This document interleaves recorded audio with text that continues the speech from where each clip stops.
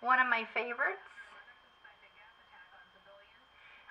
oat straw powder, and I get this at Mad Oils, but I'm sure it's available anywhere. So oat straw, it's a wild grass. You can probably guess that, like Quaker oats or the oats that grow in the Midwest. Use the whole plant, picked when still green. It nourishes and it restores, it's nourishing to the nerves, and it's an antidepressant. It's it's a good remedy for people on the go. Used for restless sleep or overexcitement. Use it along with valerian to ease symptoms of withdrawal from tranquilizers.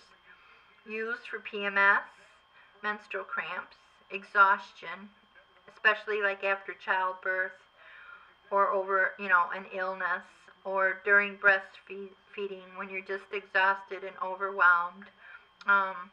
Oat straw is good.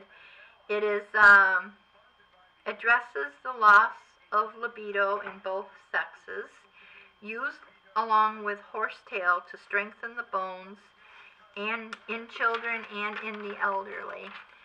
And it's good in soaps. I use it in soaps and lotions. It soothes eczema. You can use 2 teaspoons to 1 cup of water, and you can make a bath with it, like put oatmeal in your bath. There's products out there that are oatmeal bath things, and that's why I use it. I've made bath fizzies. I've made a bath salts and put oats in there, and of course the soap. And